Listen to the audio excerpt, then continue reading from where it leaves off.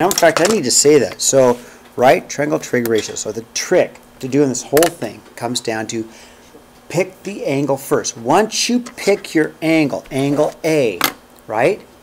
Then you name your sides, but you got to go to your angle first. So if that's your angle that I want to use, because I use angle A, then, and never, by the way, never use the 90. Never ever use the 90, okay? Never ever. It's always either one of these. So if I want to use A, then automatically that's my opposite side, right? It's directly opposite of my angle. We know the side's the hypotenuse because hypotenuse is always the longest side. It's always opposite of 90. And then this 36 right here is next to this angle A. So next to, we call it adjacent, right? Adjacent. Okay, then it gets easy. It really does. So all 6 ratios, we got that from what we did in our reading, kind of reading. We know that sine of A is equal to, well, what's it say? Opposite of hypotenuse. Why don't you guys try these? Cosine of A, tangent of A. I want you to do cosecant of A, secant of A, and cotangent of A. Okay, just give yourself a couple of minutes to get these ratios, okay? Take a couple of minutes to get these ratios.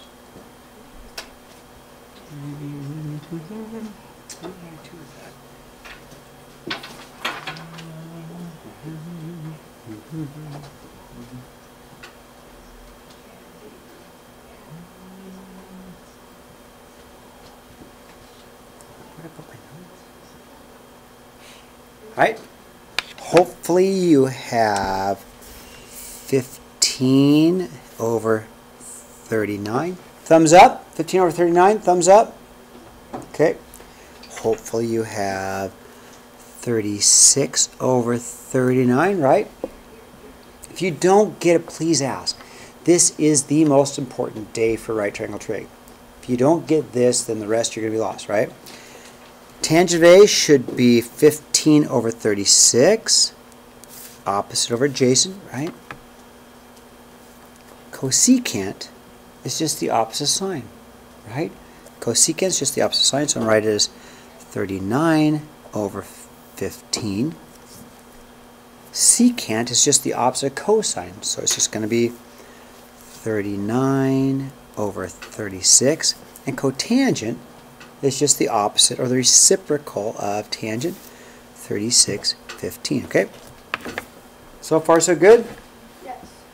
Now, on our reading on the back side, we actually got these. We already know that the tangent of 45, we said, was 1, right? We did that. We already did that exercise, right? We saw that the sine of 45 was the square root of 2 over 2, right? We also saw that the cosine of 45 was the square root of 2 over 2 also, right? We just did those earlier. We did that like 5 minutes ago, right? So let's write those down, okay? And we just did these earlier too. We did the sine of 30, which I think was square root of 3 over 3, right? We did the cosine of 30, which I think was 1/2, right? No, I got these backwards, don't I? This one's square root of 3 over 3, and this one's 1/2, right? And then we found the tangent of 30 degrees. Let's see, it's going to be 1 over square root of 3 over 3. Tangent is that. So that one's the square root of 3 over 3. I got these backwards. Who has the reading? I lost my reading. Can I borrow it? Yeah, it's the square root, cosine is square root of 3 over 2, and the tangent is square root of 2. See, I don't know where I saw this. Okay, so let's get these right. Sine of 30 turned out to be 1/2. Yep. Cosine of 30 square root of 3 over 2. Over 2. Tangent of 30 turned out to be square root of 3 over 3, right? Thanks, Bailey. Sine of 60, we did these earlier, and sine of 60 was square root of 3 over 2. Thanks, Bailey. Cosine of 60 we saw was 1/2. We also saw the tangent of 60 turns out to be the square root of 3. Okay, good. All right, now, so what's the big deal about trig? So who cares? A bunch of ratios, right? So trig is the most used math. It is the most used math of all, right? Let me show you why. Okay, here it is. So we have a roof, for example, that happens to be this long and we need this length. That would be a real life problem, wouldn't it? So obviously this isn't a roof, but it's a triangle. So step one, pick an angle. Use it. We've got to start with an angle. Which angle should we start with? 38. Start with 38. Okay, step one, always start with your angle. Always, always, always. And I like to circle it because it's a visual thing for me, okay? Step two, let's use the given information. So that's my given information. That's my 12. That is the hypotenuse, isn't it? Right? You guys agree? That's my hypotenuse? Okay. Now the next step is decide what I want to solve for. Do I want to find little I or little p? It doesn't really matter, but the names of the sides come from the angle. This is angle I, that's little I, right? If this is angle p, then that's little p, okay? So what do we want to solve for? Little I or little p? It doesn't matter to me. What do we want to find? Little I or little p? Little I. Let's find little I, okay? You guys got it? So here's what I do. Go to the angle first. Go to the angle first, right? Then, once I go to the angle, Chris, make it quick, I'm recording. Okay. Okay. Go to the angle, okay? Then after you pick your angle, right? Use the given information you have, right? And name it. That's a hypotenuse, right? And then figure out, do I want to find this side or this side? Well, Katie likes this side. That's my opposite side. So what I'm looking at is the opposite of the hypotenuse, right? So then I look up above, and which one of those uses opposite hypotenuse, right? It's got to be the sine. You guys agree? Sine. So I'm going to write down my trig ratio. I'm going to go, okay, well, my board says sine of theta equals the opposite over hypotenuse, right? And I'm using that because these are the two sides I'm using, right? Right, opposite over hypotenuse. Okay, so let's do it. Theta means angle. I don't want theta. What's my angle? It's 38 degrees, right? Don't write theta, write the angle. So write sine of 38 is equal to, let's see, opposite is little I over my hypotenuse is 12. Okay, so I'm just filling in the numbers in my ratio. So opposite hypotenuse is sine. Theta then really is an angle, 38 degrees. The opposite is little I, and the hypotenuse is 12. How am I doing? So far, so good? So if we're going to solve, this sine of 38 really is just a number. It's just a number in my calculator, right? Just boom, boom, boom. So let's multiply the 12 up, okay, to solve for it. So I'm going to go 12 times the sine of 38 equals little I. And I'm just going to use my calculator to get it, right? So I'm going to go, okay, I can do that. I can go 12 times the sine of 38. There's my answer. About 7.4, right? About 7.4. That's the side. Little I is about 7.4 approximately, okay? Not too bad. Now, I'm not going to finish up the rest. We'll talk about, I'm going to do 4 with you next. But I'm going to talk about the rest of this real quickly, okay? Now, if it says solve the rest of it, real quickly, we could do this. We could find angle P, because how many degrees are in a triangle? 90 between these two, right? So you can get this one for some subtracting from 90, right? And you can get the other side by Pythagorean's theorem, right? You guys agree with that? So you can get this other one by Pythagorean's theorem. You get this angle from subtracting from 90, right? And I can do that real quickly. Angle P, let me go 90 minus 38, and that answer is about 52. So this angle is 52 degrees.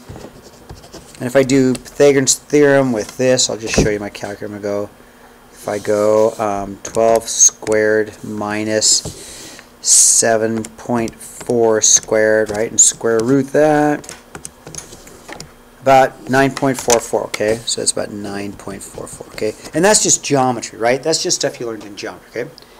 Thumbs up. Does that seem pretty easy? Okay, let's take a look at the next example, okay? So let's do it again. Step 1, pick an angle to work with. Always start with the angle. Have I said that enough time? Always start with the angle. Okay, so let's use our 44 degree or 54 degree. I can talk 55 degree angle, right? And then let's use what we have, our 42. So my 42 is my opposite, right? It's my opposite, right? Bailey, you get to pick. Are we going to find little t, which is that side, or are we going to find little a? It does not matter. Which one do you want? Little a.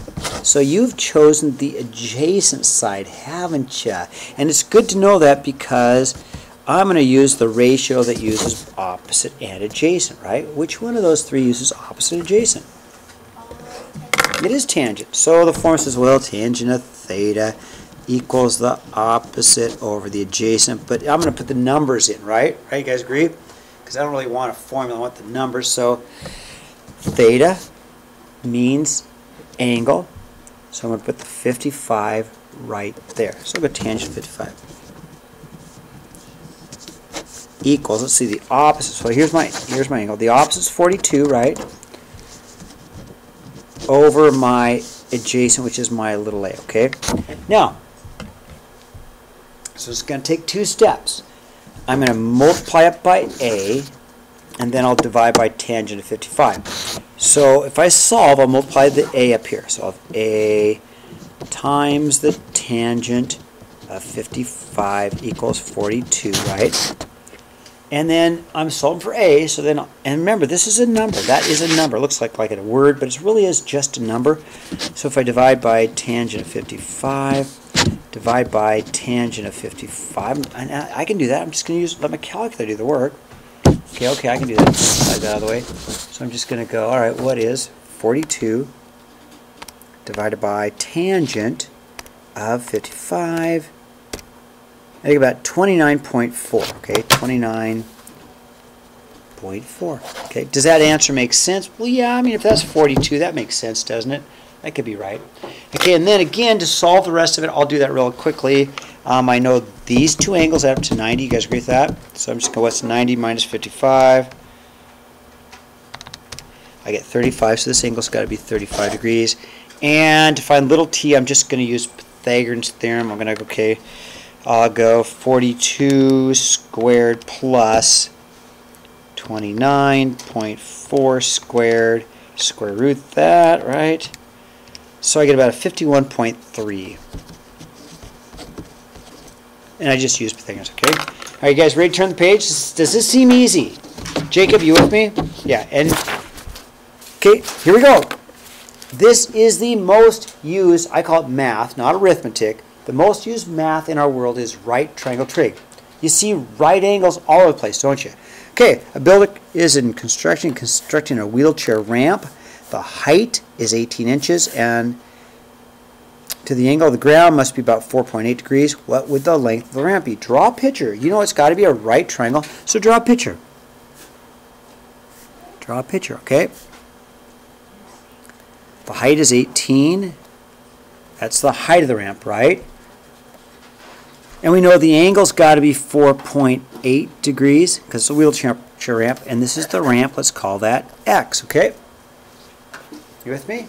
Here's my ramp. There's my angle, 4.8 degrees.